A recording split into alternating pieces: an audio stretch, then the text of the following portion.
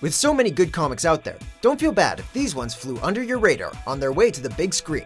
Welcome to WatchMojo.com, and today we'll be counting down our picks for the top 10 movies you didn't know were based on comic books. Think you know the Marvel Cinematic Universe?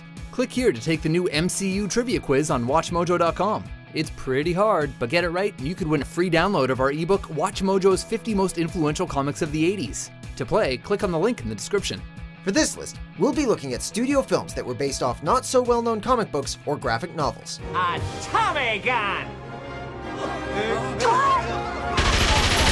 Number 10, Mystery Men. Yes, this one should stick! This late 90s comedy sees a group of superheroes, all with some pretty peculiar powers, banding together to fight the forces of evil. Spoofing on the tropes of comic book superheroes, as well as exploiting some logical conundrums is what it did best, just like in the comics. The film was inspired by the Flaming Carrot comics, which had its main run in the early and mid-80s. A parody of superheroes, Flaming Carrot is in the comics the founding member of the Mystery Men, although he does not appear in the film. Dig, man! Yeah, dig, man! That's your name! Kill you later! Super losers! Number 9, Red. Grenade! Damn satellites! Poop to that! Created by Warren Ellis and Cully Hamner, and published by imprints of DC Comics between 2003 and 2004, Red the comic has a fairly straightforward, if dark, storyline. Between the 3-book miniseries, the reader follows Paul Moses as he is abruptly and unadvisedly brought out of retirement after a botched assassination attempt from his old employer, the CIA, when their new director of Central Intelligence overreacts. Revenge and rampage ensues. The film version incorporated not only humor, but extended the plot by adding several characters.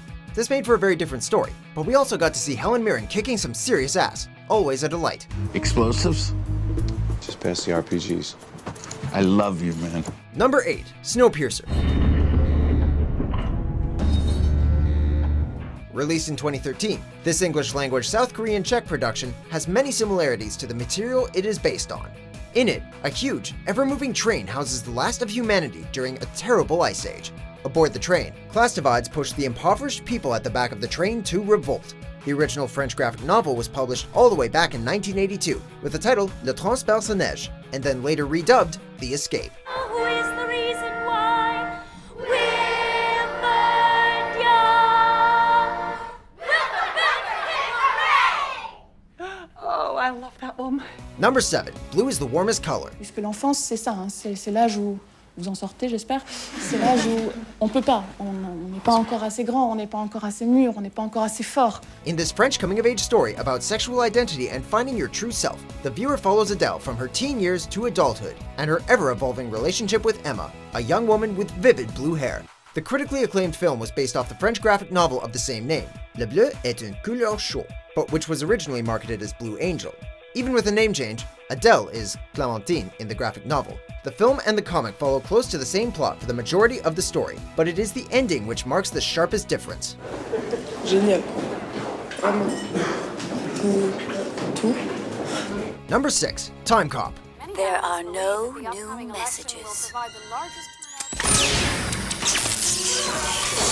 While a financial success at the time of release, this Jean-Claude Van Damme outing has been largely forgotten despite its awesome name.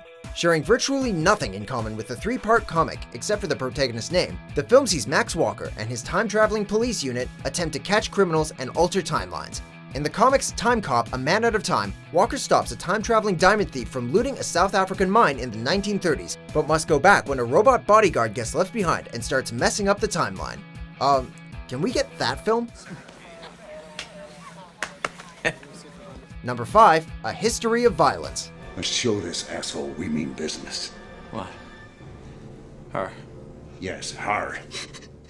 Do her! Starring Viggo Mortensen and directed by David Cronenberg, the 2005 film, which altered a few details, is for the most part a faithful adaptation of the 1997 graphic novel of the same name. After defending his livelihood in an armed robbery, Tom Stahl, last name McKenna in the comic, gained some unwanted media attention, and with it the eye of some dangerous mobsters. In 2006, the graphic novel was nominated for an Angoulême International Comics Festival prize for scenario, and the film was lauded with numerous awards and nominations. You see how cozy it can be when you decide to play nice? Number 4, Annie.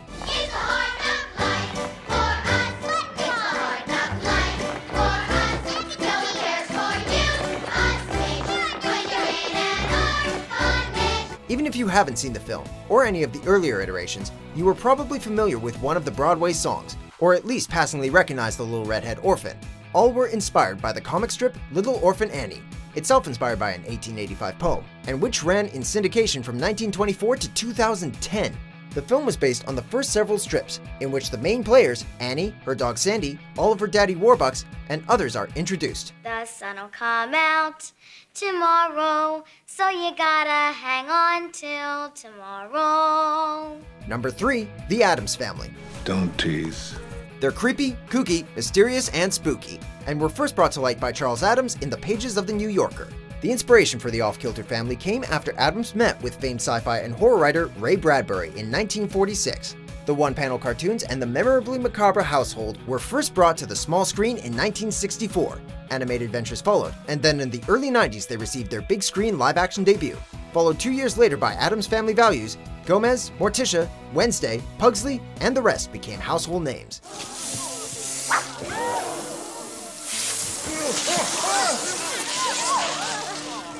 Oh, proud death! What feast is torn in thine eternal cells? Number 2, Men in Black. Okay, look, check it out, man. When do I get my own flashy little memory messer-upper thingy?